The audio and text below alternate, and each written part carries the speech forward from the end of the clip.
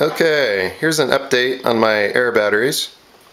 I've continued to improve these. I've made a few changes to them. I will make a how to make the LaserSaber air battery video shortly with my latest improvements. But I've been testing this single air battery for the last 3 days. I've not put it in any water during that time.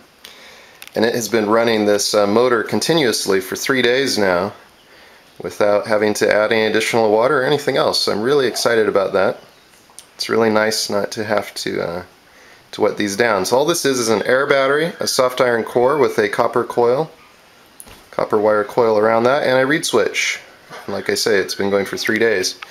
With the success of that, I decided to try a 3-cell configuration, which I have here. I have it running through a Joule Thief, and connected directly from that Joule Thief to a compact fluorescent bulb. So quite exciting. I am really excited about these air batteries. Like I said, I will release a how to make the LaserSaber air battery here in a video shortly. But yeah, I'm very excited. I've ordered some 3-inch diameter carbon rods. I plan on taking this to the next level. I'm going to make some really serious air batteries.